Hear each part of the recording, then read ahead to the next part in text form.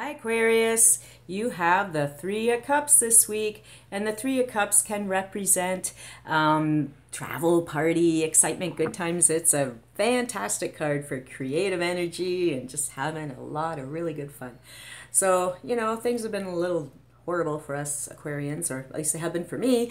So I'm pretty happy to see that Three of Cups card hanging out.